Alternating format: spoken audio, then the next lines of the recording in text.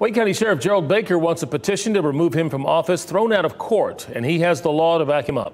Dan Haggerty is here in studio to explain what this means moving forward. Dan? So, Lena, Gerald, the petition to remove Sheriff Baker from office was filed just Monday. According to law, at least 5 Wake County voters signed off on that petition. However, the Wake County District Attorney was not one of them. And because of that, Baker says the petition should just be dismissed. Now, for years, WRAL Investigates has reported on controversial staff hirings and firings within the sheriff's office. Most recently, the family of slain Deputy Ned Byrd felt the sheriff was retaliating against Byrd's fellow canine officers for their roles in his funeral.